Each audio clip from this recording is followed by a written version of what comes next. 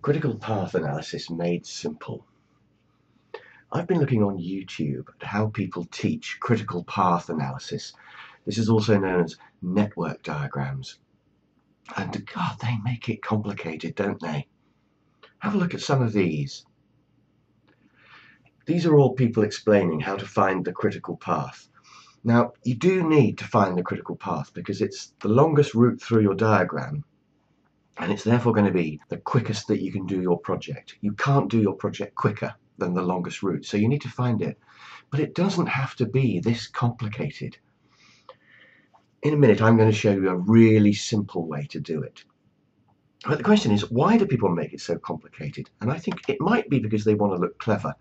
But I think more likely, they just regurgitate the way that they were taught. And nobody's ever stopped and thought, this is ridiculous. No one's ever thought, no one's actually got time to do this in real life. Can't we find an easier way? And that's what suddenly struck me. It doesn't have to be this complicated. I think there's perhaps a third reason as well, by the way, which is that computers do it like this. So what they're doing in these really horrible, difficult videos is they're showing you how computers calculate the longest route. But human beings are different to computers. We can just see the answer with our eyes. So a much easier way to get the critical path is to do as follows. Write each task on a post-it note and stick them on a big bit of paper or even a whiteboard if you've got it, like this. Put the arrows on connecting the tasks and put the time on each task. How long do you think each task's going to take? And by the way, that's not the hours worked, it's the elapsed time. So if it's a 5-hour job, you think it'll take a week, put a week. I usually like to use weeks. So you've got a diagram drawn out with the arrows and the times. How long is that going to take you? Maybe 20 minutes, and maybe quite fun to do that.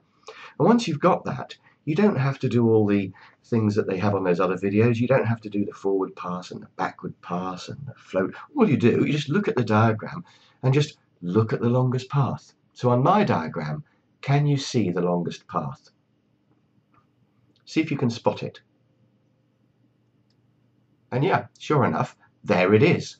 So it's easy. The critical path is obvious to see. In real life, you don't need to add up every branch. You don't need to do all the complicated stuff shown on these other videos. Just do the post-its, stick them on a page, and look at the longest path. And that's what I teach on my training course as well, because I think you'll find that most project management courses are like these videos on YouTube. They're just a complicated nightmare that no one's actually going to use in real life. So there we are. That's critical path analysis or network diagrams made simple. Please do subscribe to my video channel for more information like this. And if you want to learn all about project management, then do come on one of my courses.